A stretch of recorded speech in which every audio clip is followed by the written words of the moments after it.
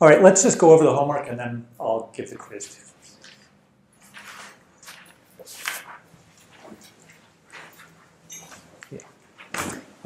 So let's start, Leo. Why is it important to have a validation set distinct from the training set?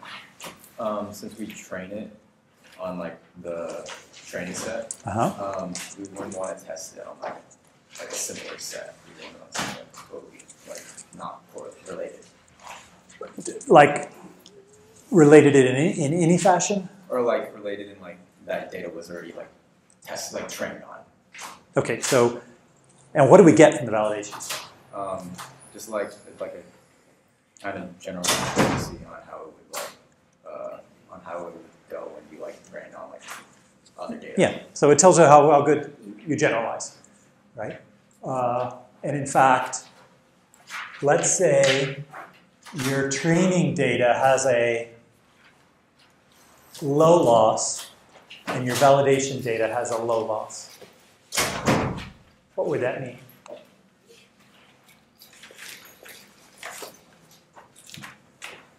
Or actually, let's say even training data is low loss and validation data is high loss.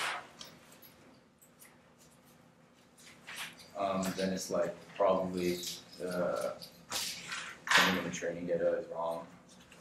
That could be. Well, let's actually come along to the next page and we'll get to completely filling that in.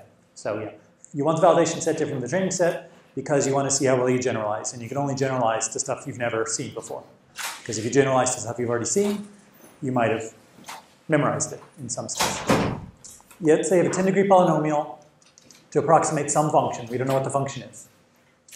With 10 or fewer distinct training examples, how well will the trained polynomial fit the training set? Assuming we've done good training. Ali?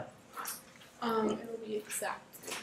We would expect it to be exact or extremely close. Right, everyone agree? Because we can fit any 10 training examples with a 10-degree polynomial, I guess assuming the x's are distinct. Right? If you have two x's with different y's, your polynomial can't capture that. But other than that, we should be able to exactly capture this. Because just as any 2 points define a line, any 10 points define a 10-degree polynomial. All right, so yes, we expect to do very well. How well will that trained polynomial, right, that same one, fit a validation set drawn from the same distribution, Matt? When you mean the same distribution, you mean the same? We can think of it, let's say, you grab a bunch of training examples, and then you say, okay, half of them are going to be test, half are going to be validation. I would say that it's going to be worse than the training set. Okay, because? Because I guess since we have for part A that it's exactly in the model is kind of like polynomial fit and any extra. It's almost like overfitted. So like anything more would be any extra data. Okay, I would say in general, you're right. In general, I would expect that you do worse than training set because you've overfitted the data. However, let's say that these are your 10 points, and I'm carefully drawing them along a line. All right?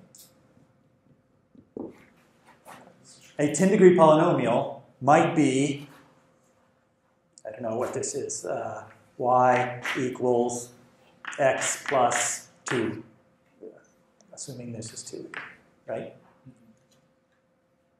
Now, our training data does have no error, right? But what would we get with our validation? Assuming it's drawn from the same distribution, which is just points along this line. It would be exactly the same. So, could it be better?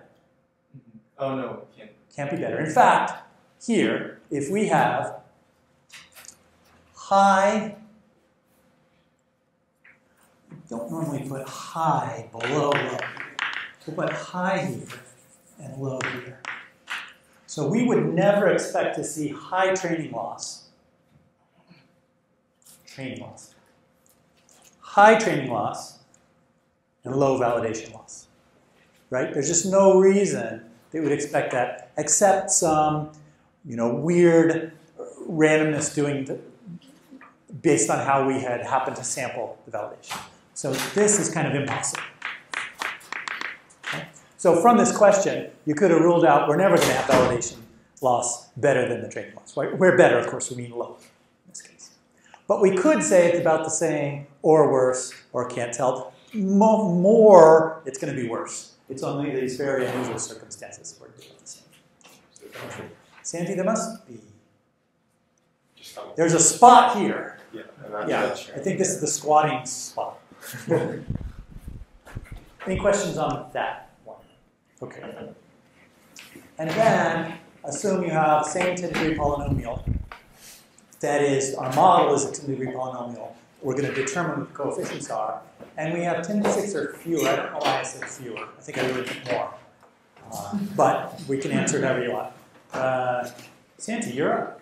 So, how well do we think the training polynomial will fit the training set? I think it would do perfectly. That would do exactly. Because? Because you could just have everything set to 0 except x. Something like the following. So if it's a function. Okay, so let's say I have 10,000 training examples of a line. Right. We'd expect we'd fit right. Yeah, because it'd be y equals x. Like yeah, or if we had, those are our examples, we could fit a quadratic to it, right? Yeah. Now you're saying any function we can fit perfectly with a 10-degree polynomial? It would have to be less than 10 degrees. But I guess that's what I was thinking. All right. Anyone else have a thought? Mo?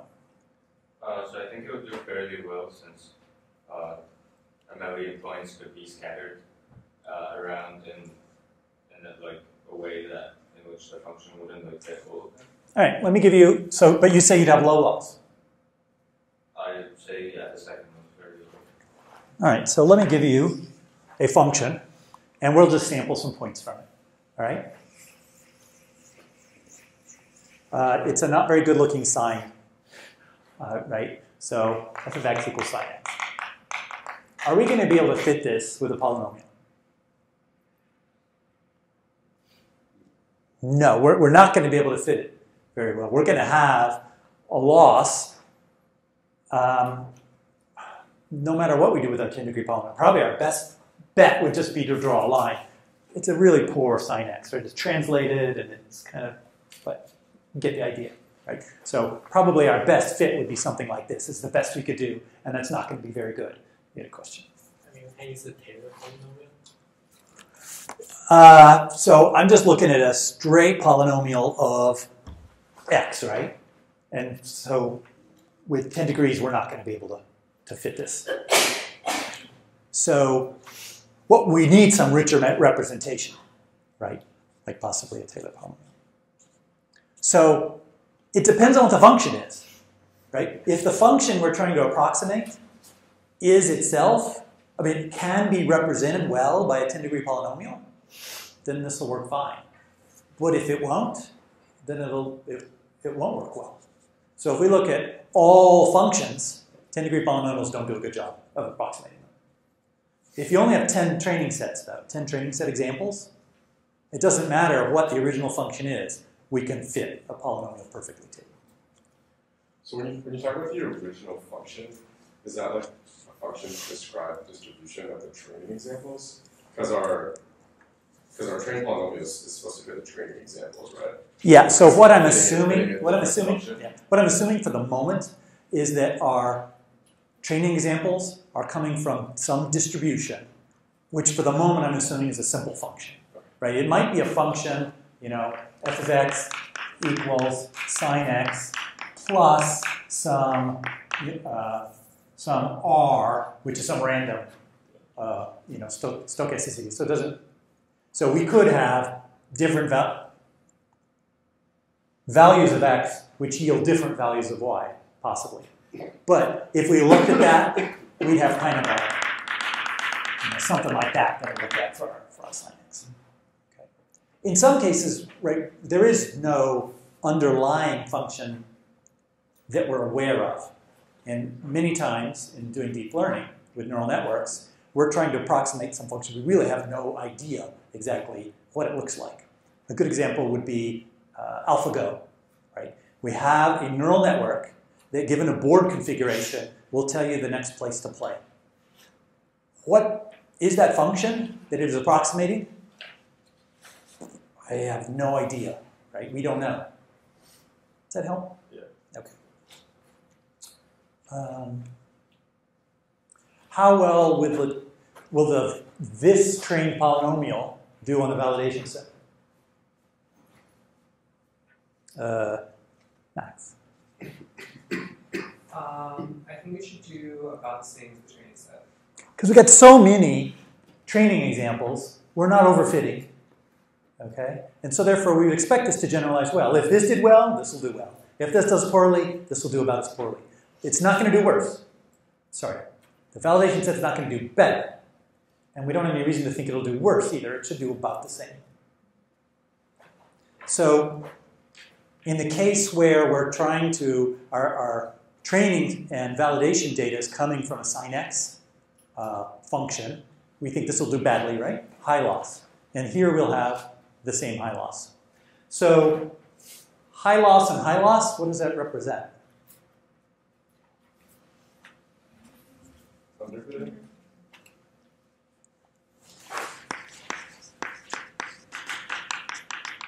Underfitting, right? Basically, if your training loss is high, that is underfitting. How can we solve that? We have to, a 10-degree polynomial isn't working for us, right? So either we're not training it well, we've got some problem in training, or our function that we are using for our approximation isn't powerful enough. And then we need to expand our possibilities, our universe of potential functions. We'll talk more about that. And where's overfitting on this chart? Brandon? Bottom right. So we've got low training loss and high validation loss, and this is overfitting.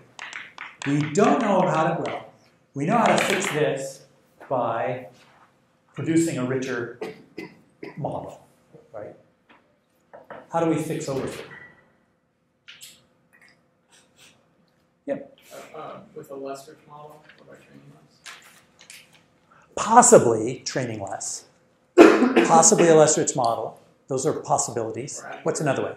Or adding more data. That's the example we saw here, which is what I was trying to show. We went from 10 to 10,000, and we all of a sudden are no longer overfitting. We may be underfitting, or we may not. We don't know. And then this one. Mo, tell me about this quadrant. I guess that's what we're trying to achieve. Yeah, this is nirvana, right? That's where we want, our goal. Questions on this? All right, let's do the quiz. Okay, let's fill in, just to review, right, how we are going to be training a function. So we have incoming an x and a y, right? X is our input training example, and y is the label of that training example, the corresponding output of that training example. So this is sometimes called a label.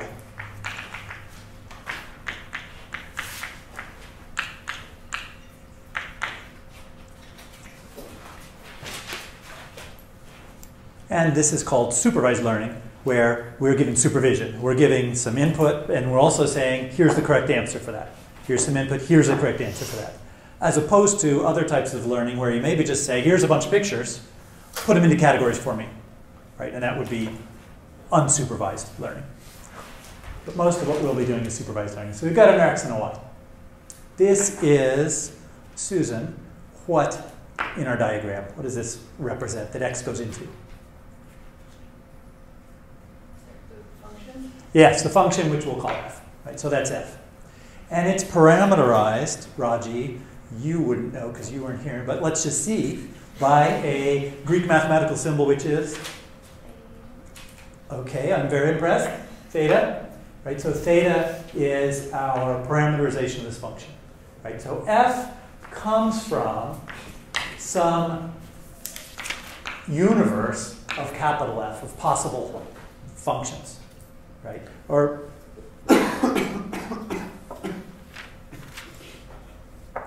I guess what I want to say is actually something like this. F sub theta comes from some large set of F. Right? So we have our universe of possible parameterized functions. And this is a particular parameterization of it. One of our big determinations is, what's this F going to be? What is our hypothesis space? That is, an hypothesis might be, it is a 5-degree polynomial. Okay? Or it might be that it's a combination of sine waves. Or it might be something else, that it can be represented with a neural network that's too deep with so many neurons in it, or something like that. Okay? But that's one of the things that we need to determine. If we have a huge hypothesis space, lots of possible thetas, it's very easy to overfit. We've got lots and lots and lots of degrees of freedom, lots of thetas that we can choose, and lots of values for those thetas. So that's one of the decisions we're going to be making. But that's where this F comes from. We're determining, in some sense, the shape of the F, and the thetas are determining the actual nuts and bolts of it. Okay? And again, our polynomial, these are the coefficients. And what's coming out of F, Jake? Some kind of output. Some kind of output. What do we call it?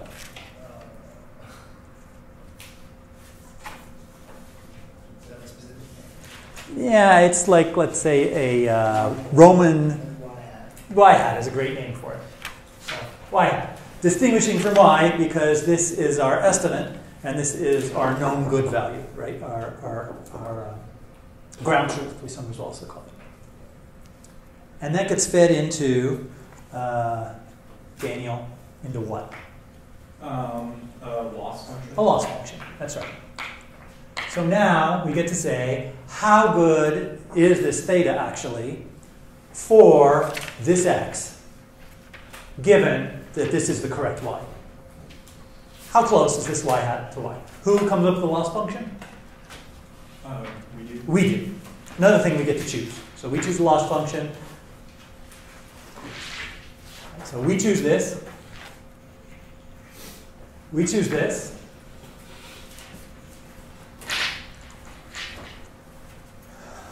So this is us. Who chooses x and y? Yeah, go ahead. I guess whoever's looking at that. Yeah, it's actually kind of an interesting question. Like, is that our job? Is it someone else's job? Yeah. We may get involved, right?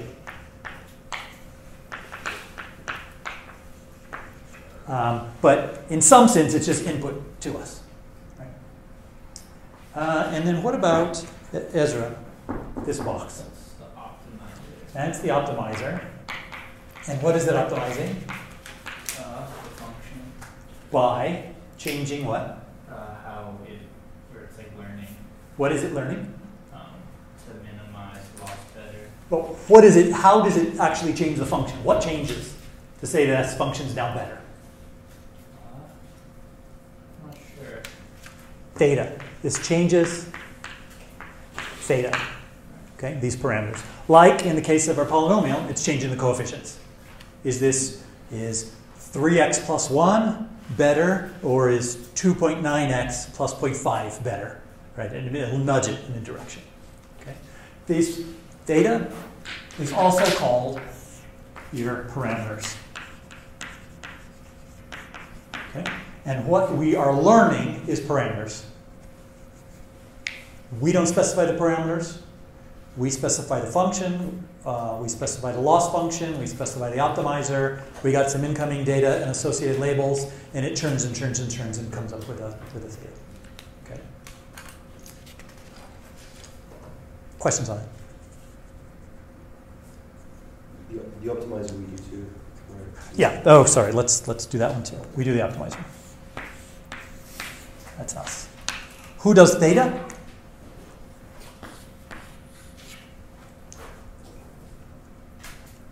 Anyone? Yeah. It starts out like random, and then we optimize it. Nolan, right? Yeah. So the the whole system.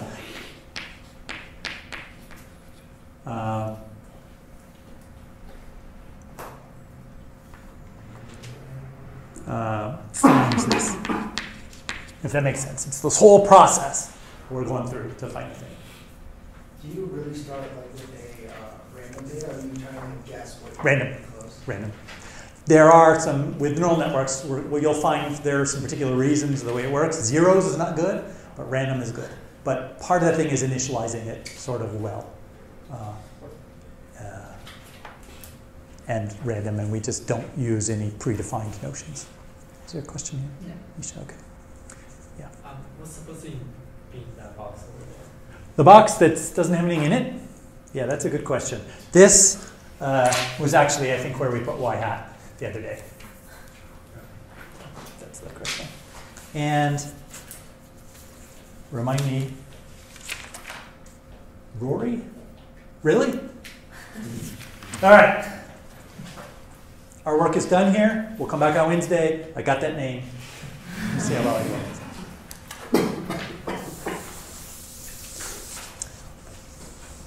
All right, so let's look at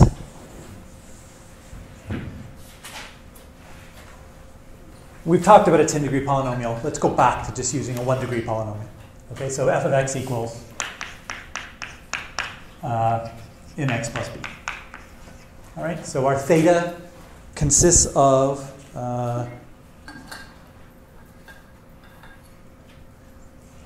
you're Jake and you're Josh. Josh, what's our theta consist of in this case, if this is our function? MD. Yep. Okay, so this is theta equals basically the second thing of m. It's those values. All right. So we've chosen our f. Let's choose a loss function. If we're trying to, I'll just hold off on a second. So what we were doing on Wednesday was trying to predict house prices given square footage, I think is what we had as our input. Right, so given square footage. So, and we were trying to, in fact, fit a line. Okay? That's called linear regression.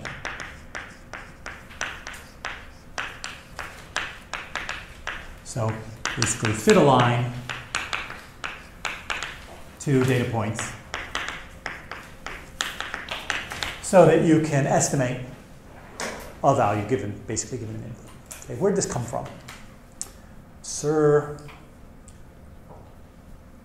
gosh, if it's a Sir, you really need to know his first name. I believe it's James Galton in the 19th century, 1800s. Invented a lot of stuff. So he came up with he coined the term median.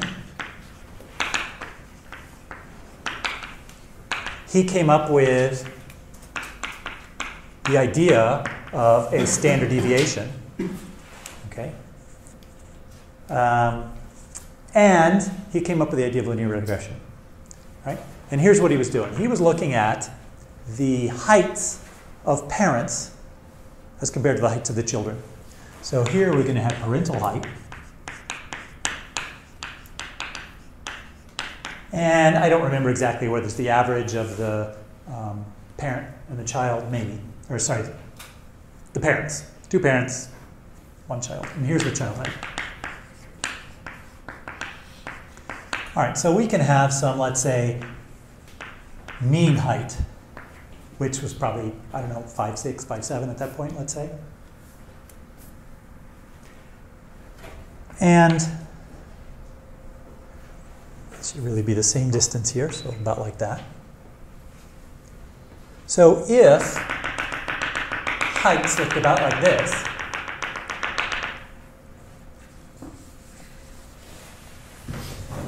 we could fit a line that kind of looks like this. And we could say basically, if you have a parent who's tall, the child will be about as tall. If you have a parent who's mean height, the child will be about mean height. And really, this is probably going to vary a lot more than this. And if you have a parent whose height is below the average, then the child will be below average. But this really says, since this is a slope of 1, that it'll be the same, right? So if I am pretty far from mean height as a parent, my child's going to be about the same mean height. I don't mean mean height. The same distance from the mean. That's not what he found. What he found was, instead, the slope was less than 1. So mean was about mean, right? So if you're mean height, your child will be about mean height, roughly, on average. But if you are at an extreme, let's say here, and this is this distance, your child is not going to be as far from the mean. That is, it's going to regress towards the mean. So we have regression towards the mean. And so we have basically kind of like this. So the slope is, I don't know what it is, it's around 0.7, I think, something like that. So if you have a tall parent, you are likely to be less tall than them. On the other hand, if you have a short parent, you're likely to be taller than them. If the slope were greater than 1, what would that mean? Ben. I mean, that Ben.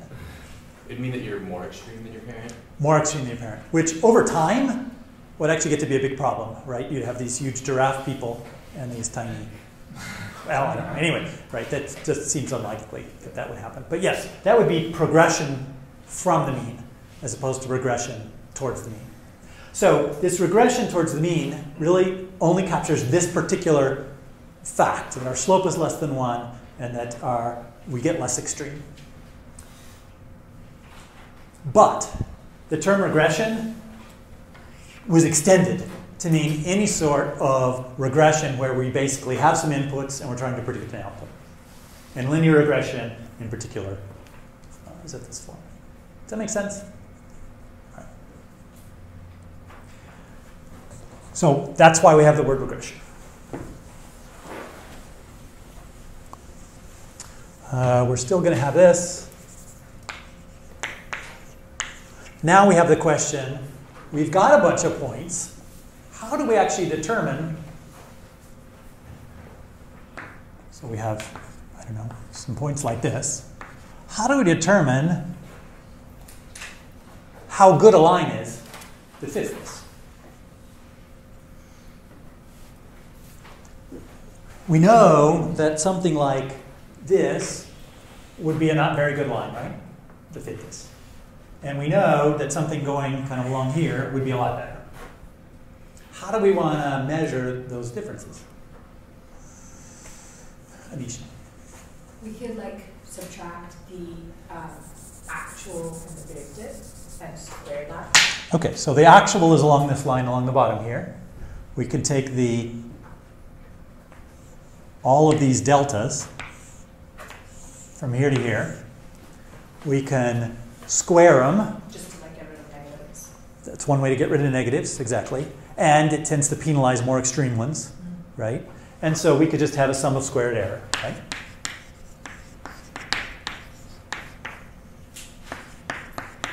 So let's use that as a loss function.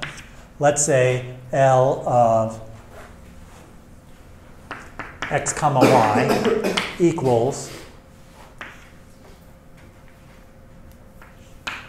f of x.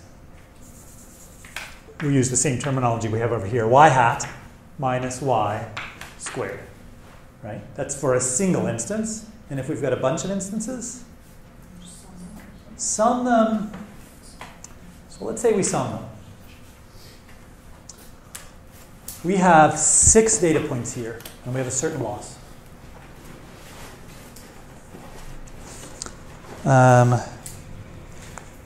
Matt, if I add a 7th data point here, just thinking about loss, would you want this loss to go up or down? If I add another one that's closer than any of the others. Down. Down kind of makes sense to me. But if we just sum the square differences, it's going to go up. So how could we capture?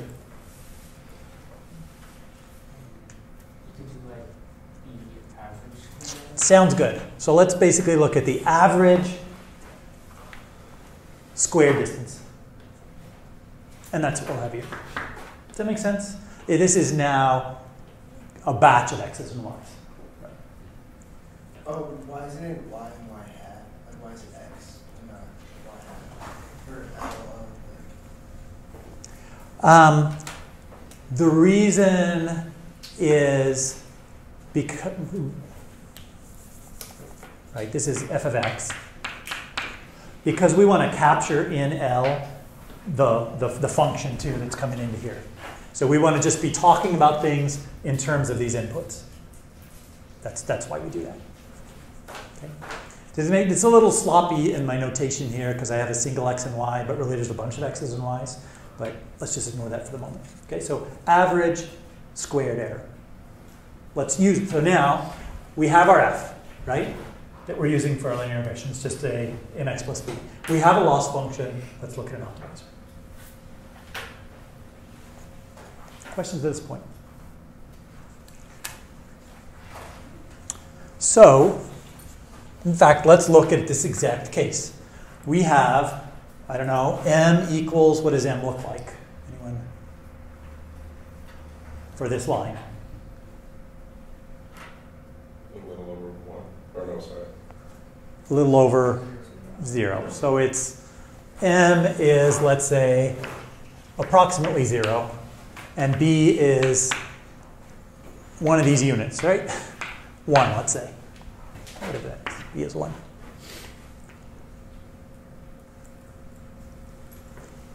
All right.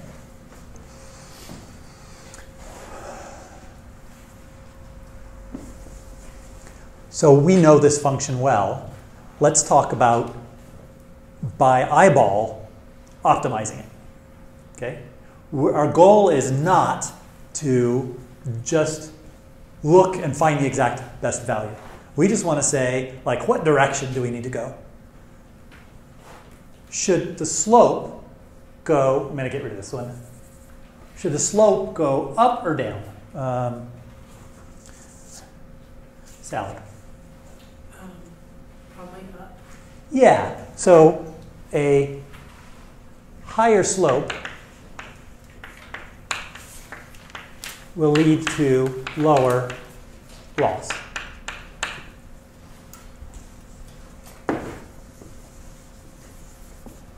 Does everyone agree? Anyone disagree? And what about B? Maybe a little bit up. We're not thinking little or not little, just up, down, or stay. Probably up. Oh, I agree with you. So higher as well. Let me draw a new one. So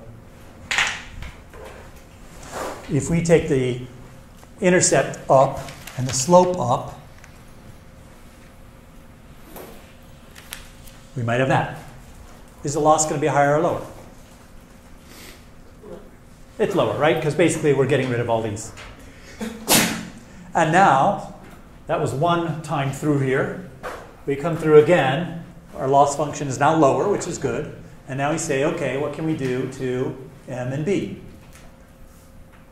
And let's look independently. Let's not look at the combination of m and b. Let's just look at b. If we were to take the purple one and adjust it up or down, to adjust the intercept, would we want to increase it or decrease it or keep it the same? Ben? Increase it. Increase it, sounds good. Okay, now, ignoring the intercept and just looking at the slope. Increase, decrease, or stay the same? Increase? Yeah, because if we just moved it up here and kept the same intercept, we'd be decreasing this error. Similarly, if we adjusted the intercept up, it'd decrease the error. And not always, but in this case, if we do both, we're also decreasing it. The problem is, we're doing this by looking at this picture and figuring out what makes sense. And that's not what the computer can do very well, right? So, how did we know? How did we know that increasing the intercept would decrease the loss? Or another way to think about it is,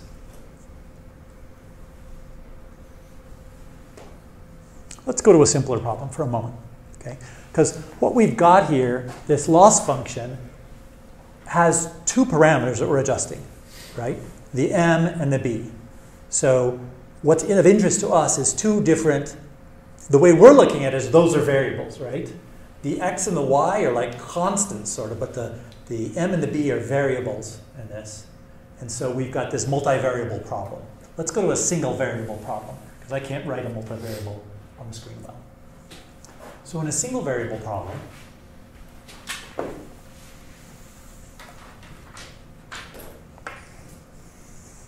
let's say we have this quadratic, and we are trying to minimize it. So this is, let's say, L, or loss. This could happen if we had, a bunch of, we're trying to separate two different kinds of things, squares and x's, and we want to find the right place along the line to say that's where we want to separate them. That would be this kind of, we could have this kind of a loss, where it's just one thing that's changing, and we have a value for it. So let's say we're here, and we're trying to get to a minimum.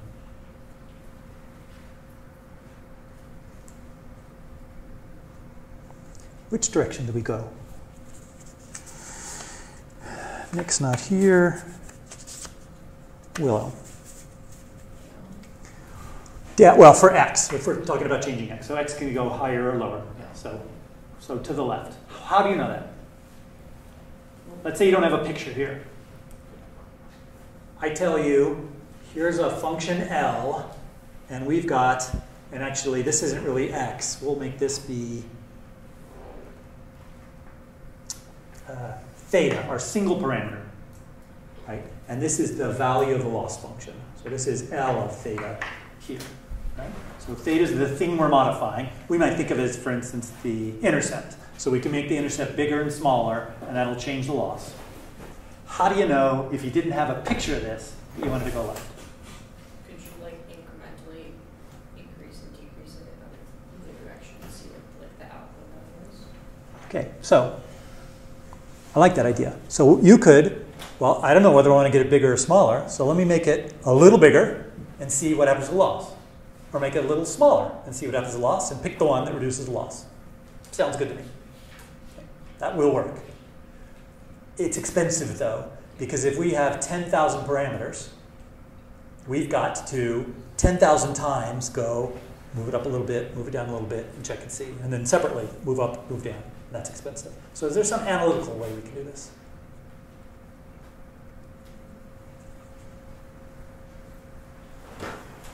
And let's say we were on this side, as opposed to this side. On this one, we want to go to the right. On this one, we want to go to the left, right? And I'll give you some guidelines here and see if that helps. This is one guideline. That is an ugly looking guideline. Let's just kind of fix this so that it's more. Boy, that's really bad.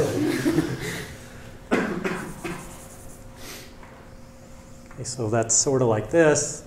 And we've got, we'll say that we're here. And here's one guideline.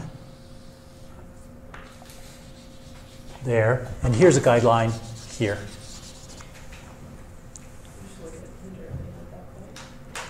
Okay, so look at the derivative at that point, which is really just the limit as you were adding little deltas, right, to see what it changes. So basically this says, this derivative says if you increase x, the derivative of the slope is negative, and so therefore the f or L of x, it's really theta, right? L of theta will increase. Whereas here, the slope is positive, so L of theta will. Right. The slope is positive. It says if you increase it, it'll increase the value. So therefore, we want to decrease it. This one says if you increase, it'll decrease the value, so we want to increase it. Okay, I guess my one question was when you said there's no picture, but there is a function, right? There is a function. Okay, you just imagine a case when you don't have a graph of it. Right? We don't have a graph, exactly. Because we're going to be multidimensional and everything else. We don't have a graph. Yeah, Rory.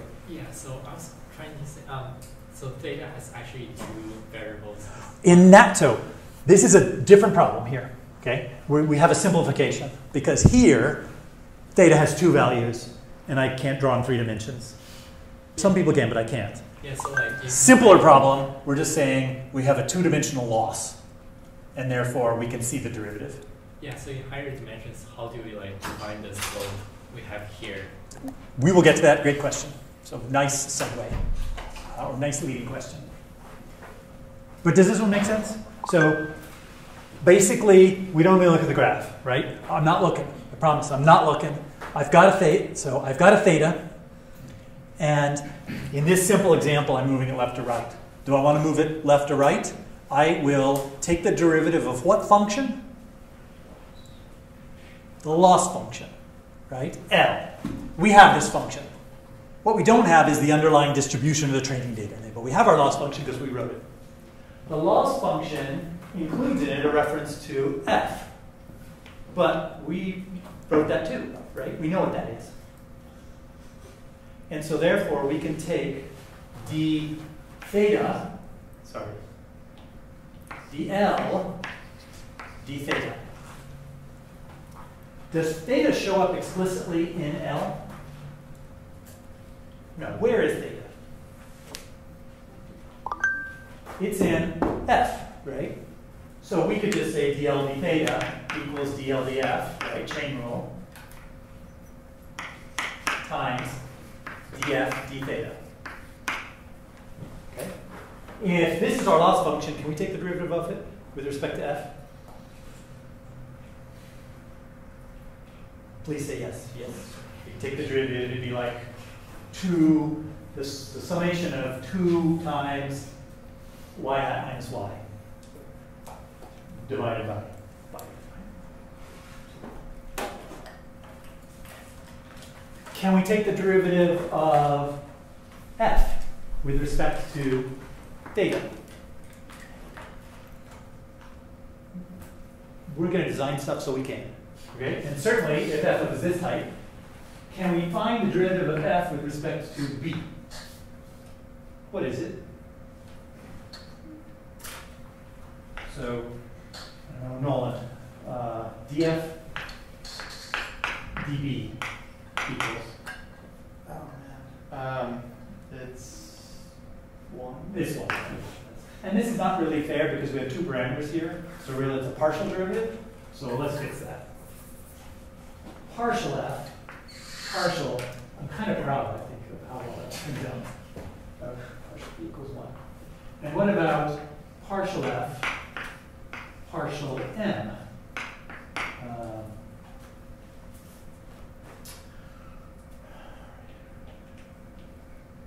Rachel.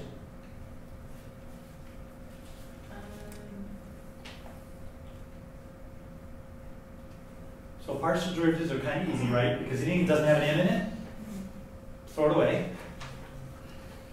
So the derivative of mx with respect to m. Yeah. She says very certainly x, and she's correct. Which is good, because if she had a slight hesitation, it might not have been correct, but it was. So we're going to be using the derivative of the loss function with respect to each of the parameters in theta to determine which way to move them. Right?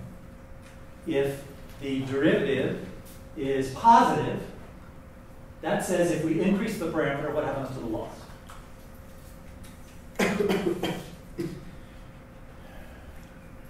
Morgan? So if we have a positive derivative, that means if we increase that parameter, what happens to the loss? Loss. So do we want to do that? No. So if the derivative is positive, we want to go the other way. And if the derivative is negative, like in this case, then if we increase, what do we get? The parameter, what's going to happen to loss? The concept makes sense. All right, there's a term for this. It's called gradient descent. So, gradient descent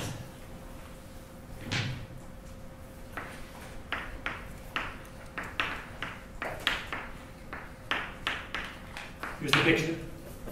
You're on a mountain, okay? And it's all foggy. And you're trying to get off the mountain down the valley. But it's all foggy, and you can't see anything and you don't have GPS, right? You can't tell altitude. So the question is, what direction do you have?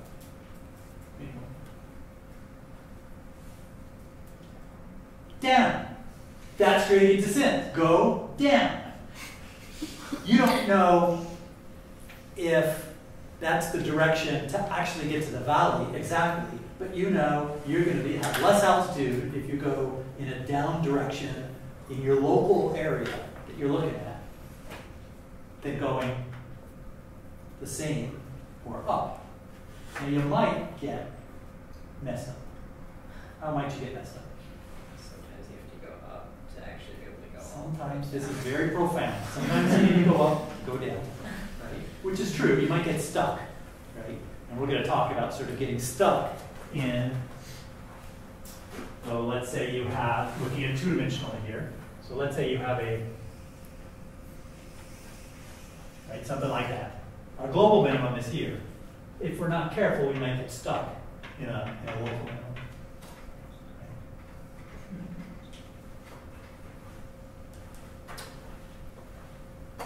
And the other thing we'll do, if it's a very shallow slope, we'll go a little bit. And if it's a steep slope, we'll go more. So we're going to use not only the direction of the derivatives, but their value to determine how much to move. All right, a gradient.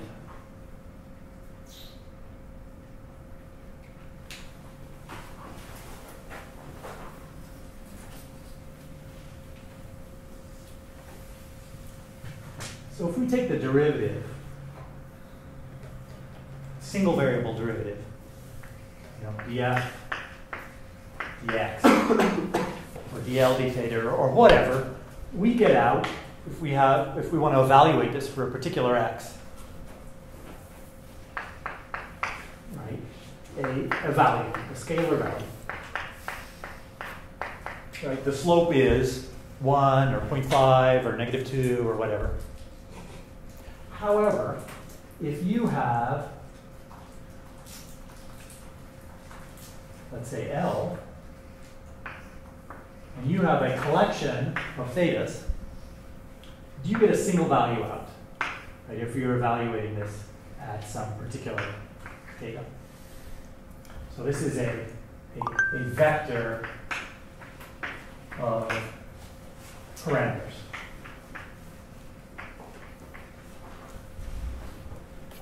Another way to think of it is when we calculated the slope here of f with respect to m with respect to b, we got different values, right? If we were looking at a particular x like 5, what would the derivative be for b? Anyone?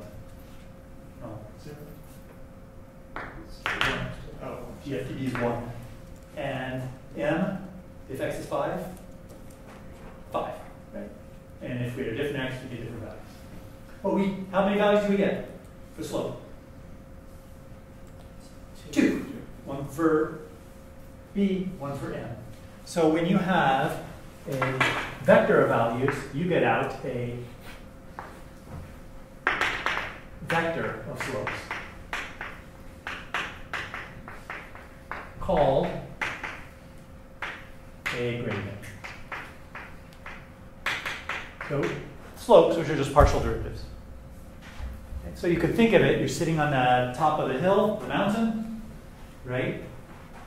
We're in 3 dimensions, because the world is 3-dimensional. And so we might take the derivative with respect to north-south, right? That direction, and east-west. and we get a slope in one direction and a slope in another direction. And we could use the combination of those to determine where to go. Okay, so if we're sloping down in the north direction and down in the east direction, let's go northeast. Make sense?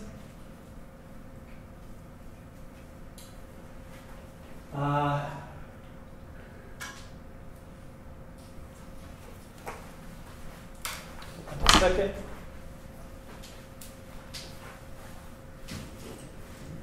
I had a cheat. Oh, here it is. Let me just see what I want to. All right, so here's what we'll do. Let's go ahead and take this partial derivative. We took the partial derivative of f with respect to m and b. Let's look now at the partial derivative of L with respect to F, which was right here, right? So L is, I'm going to look at one instance right now, one training example, okay? So it is f of x minus y squared. Yes? Partial L with respect to partial F.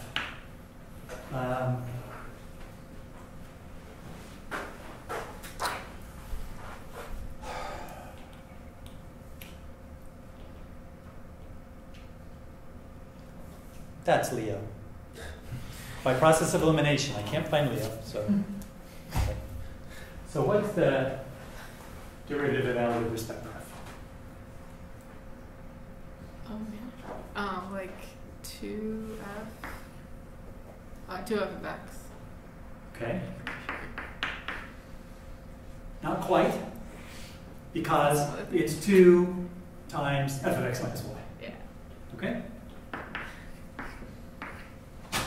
Just like if we have f of x equals x minus 3 squared, right? 2 times x minus 3. Leo, you got to avoid this one. Oh, nice. Your name came up, and I was scanning. It's like, Leo, I think I know him. Anyway, so we got this 2 times f of x minus y. We also call f of x what? Another name for f of x? Y. So let's look at this one. Okay, this instance right here. This is x equals 5, and f of x, y equals 4. And let's calculate the gradient. So, everyone agree where we are? We're right here in this, right? We're in the optimizer, and we're going to be basically using the gradient to update data.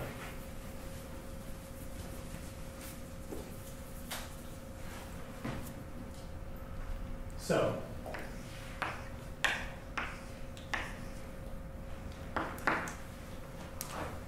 the derivative of loss with respect to B is derivative of loss with respect to F times the derivative of F with respect to B.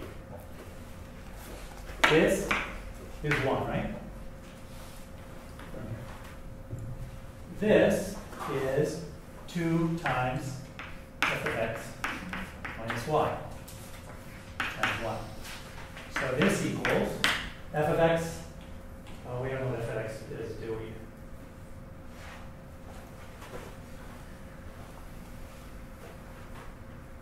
Let's come up with an n and a b for the purple line. M looks like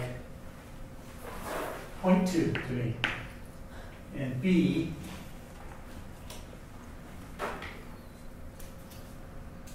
so 0.2 times 5 is 1 plus 3/4, let's say.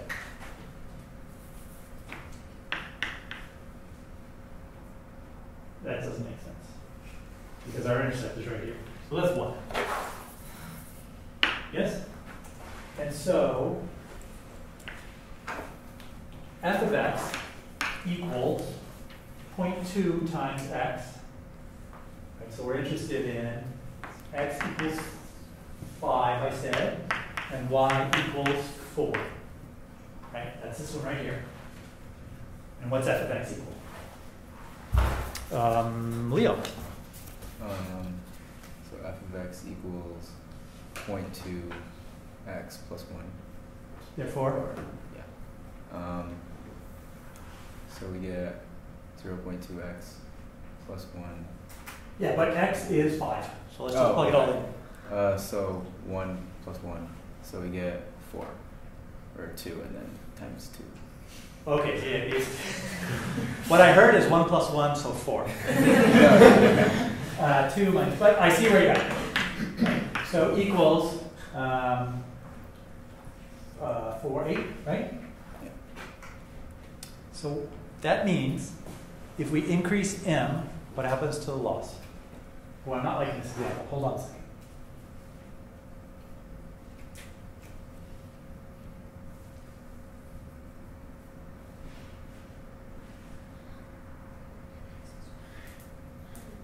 Help me out here. I think it's 1 minus 4.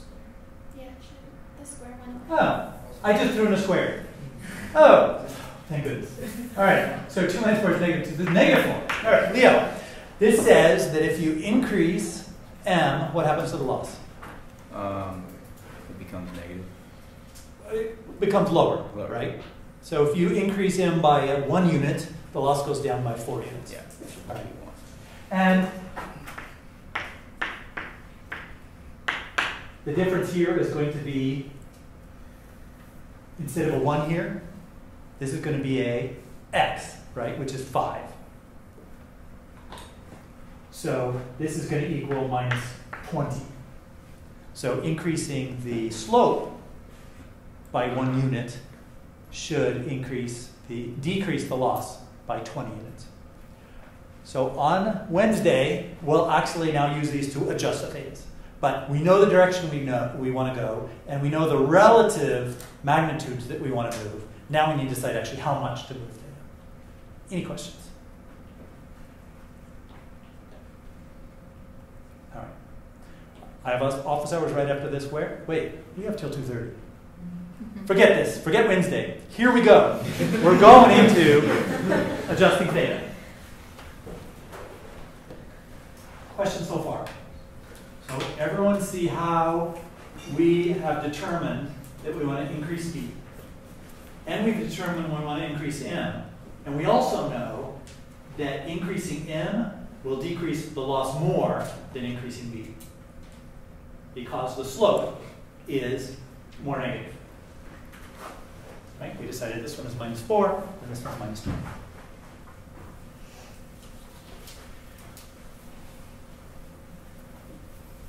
So here's one thing we could do. We could just say b is going to equal b minus, which direction will b go, up or down? Up. So I'm going to call it for now minus 4. Okay? Because basically I'm just taking the slope, taking the derivative, and subtracting it from the theta. So, and a question, why did we pick a single point? Wouldn't we want to use all the points?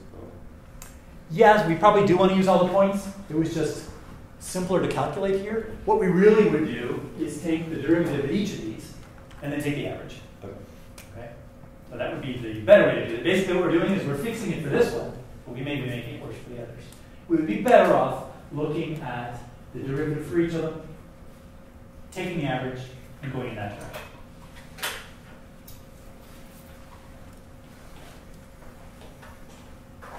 And m, how would we change m? Math. Sorry, math. You would already calculate them. Yeah, so we can just do, well, not factor estimates. If we're going to move this one minus 4, how much do we want to move in?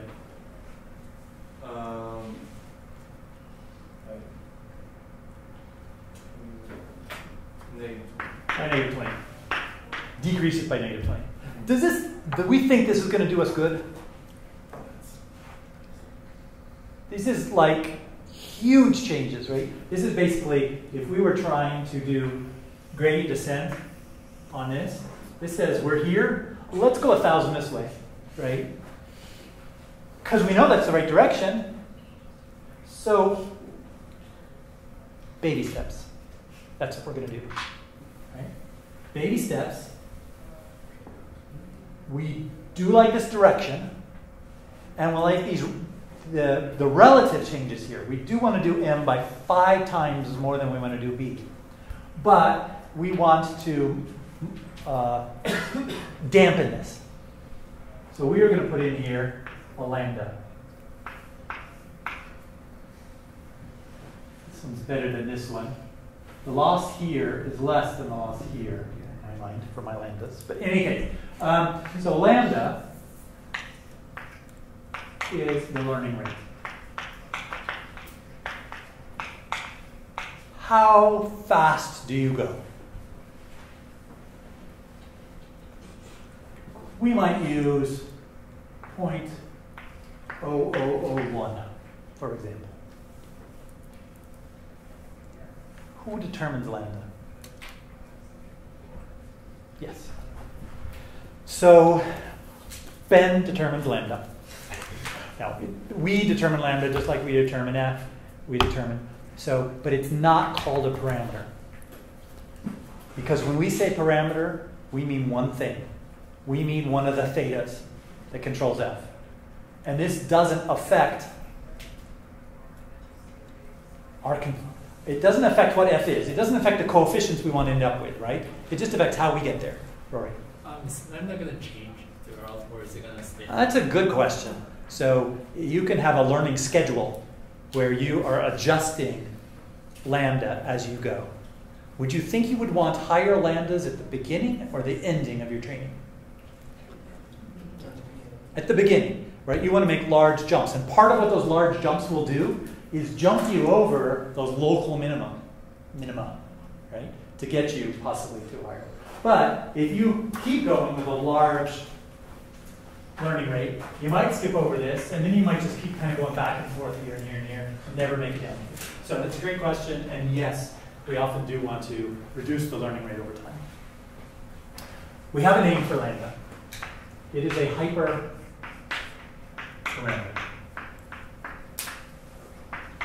Okay?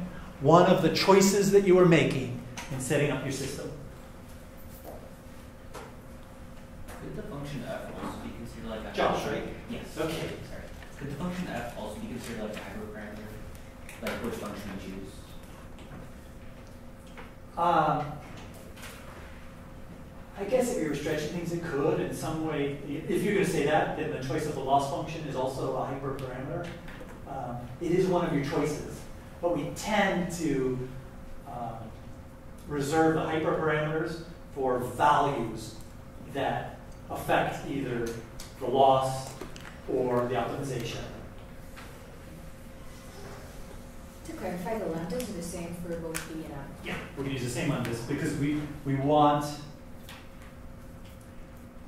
So that's a good question, though. In the future, there are reasons why we might want to say, let's use a different learning rate for one of these parameters as opposed to another parameters. So we could have parameter-specific learning rates.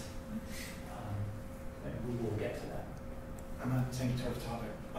Don't you have to deal with, doesn't that like increase like the dimensionality of your problem about like exponentially if you're like having these different conditional like learning rates at that point, especially if you're dealing with like super small ones for one and then, or for multiple of your parameters you're trying to adjust?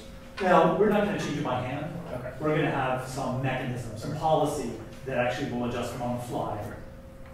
You know, give you kind of a preview of a few weeks from now.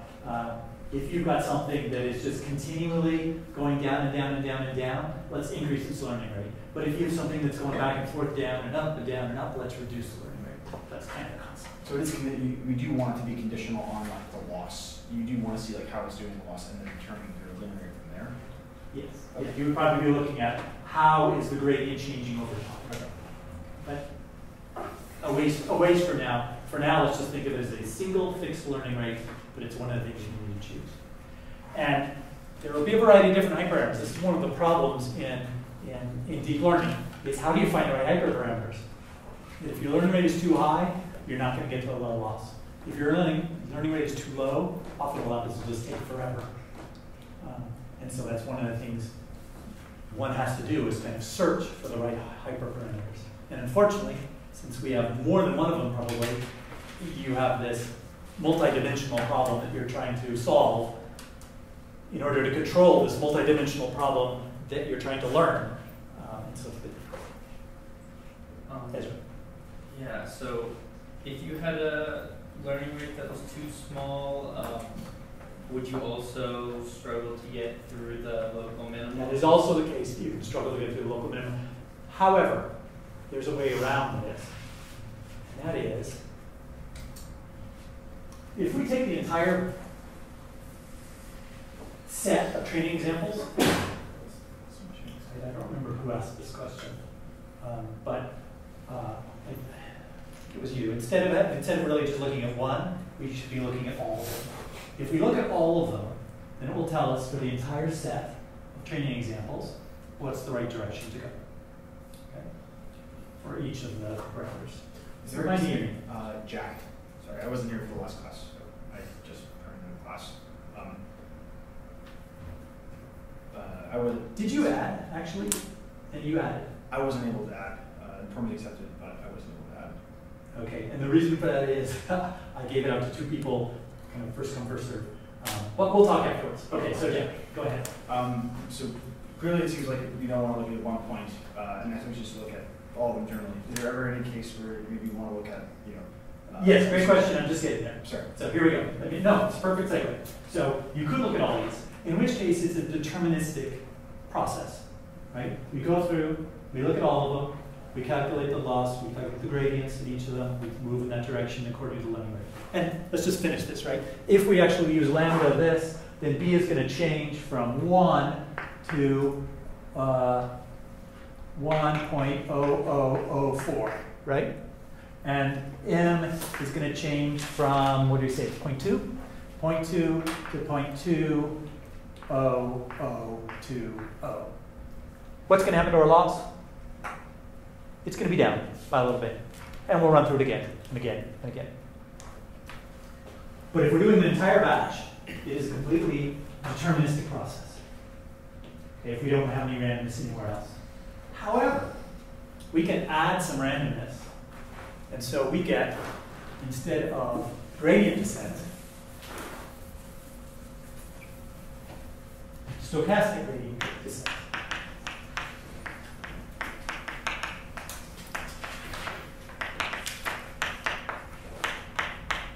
Which you'll sometimes see written as SGP. Okay? So the stochastic part is we're going to have some randomness in this. And the randomness is, at its extreme case, instead of taking the entire set of training instances, we're going to take one training instance. And we're going to go through our loop here of feeding it in, finding F, finding the loss, going through, running our optimizer, updating M and B. And then we'll do another one. How do we choose the next one randomly? So we'll basically take all this set of training instances, and every time, choose one. Okay? With or without replacement. If it's without replacement, when you're finished, that's called a single batch, and then you go through a single epoch, you go through and do it again. Is it always one, or could it be some larger subset? So the choices are, I talked about the entire size of the training set, and now I'm talking about one. And yes, and really what we do is in the middle. What we do is batches. Okay. But this came about from the question, I think, Ezra, you had the part about getting stuck. So one way you can avoid getting stuck is with a higher learning rate. Another way is this stochasticity, right? You may be choosing a particular training example that tells you to go far in this direction, let's say. Okay? Because it may have a very high derivative. Whereas other ones, most of the other ones might have low derivatives, which are going to cause you to get stuck. So if you looked at the entire set of them together, you're stuck in here. But if you look at a single one of them, it may shoot you way over here because it'll have a much higher derivative. Does that make sense? Okay. And that's part of what makes the gradient descent works, is this stochasticity. Because it seems like we should just get stuck in local minima. And in practice, we don't tend to. Part of it depends on the function space we have, and it just turns out for neural networks, we don't. It just works for reasons that are not really quite clear. One reason might be that there are a lot of local minima, but they're pretty close to each other, so it doesn't matter whether we're here or here. Last questions. So what we're going to do, though, is take a batch. Let's just talk about that batch. So this is mini batch. Usually when we say batch, we mean entire batch of training examples.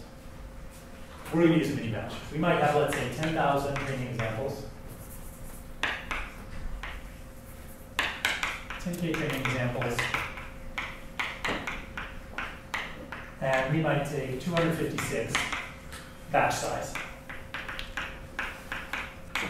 So that means we'll take our 10K, we'll randomize them, and then we'll take the first 256, the next 256, the next 256, the next 256 until we're done. Right? The last batch, mini batch may be smaller than the others. And then we go through, randomize them again for our next epoch. So we do multiple epochs, and then multiple mini batches per epoch. And when we talk about what we're doing here, we're going through that whole loop of evaluating x, evaluating the loss, computing the gradient, updating the gradient. One advantage of doing it this way is, right to begin with, the gradient is random. Sorry, not the gradient, the parameters are random. And so we're doing all this computation on the gradient on our random parameters. We could probably determine the direction to go with a much smaller set. So it'll be faster to go. What defines the epoch?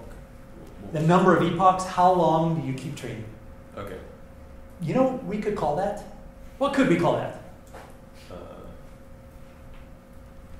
What kind of a thing is it? Is it a parameter? Hyperparameter. It's a hyperparameter. So we have two new hyperparameters. What are they? Number of epochs and batch size. More things to try and figure out what to do.